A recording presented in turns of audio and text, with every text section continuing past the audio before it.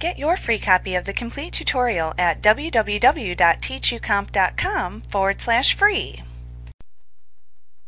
Any blank spaces that you type into your text, beyond a single space between words, are ignored by web browsers.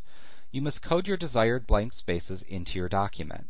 You can insert blank spaces into lines of text. Since blank spaces are not available on your keyboard, you have to use the entity &N B S P semicolon for each space you wish to add. In the example shown on the screen, I've written some text. You'll see that here. And I'm going to add 5 blank spaces.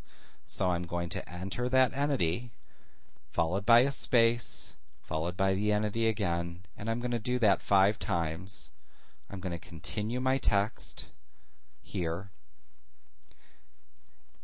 Then when you view your document, you'll see that the blank spaces have appeared right where you put them.